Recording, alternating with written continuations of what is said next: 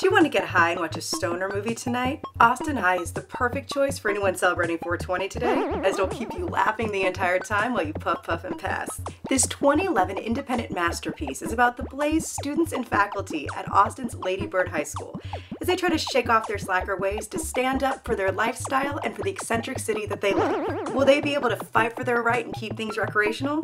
You have to light one up and find out. Yeah, boy. This movie is led by actor, producer, and gaming legend Michael S. Wilson.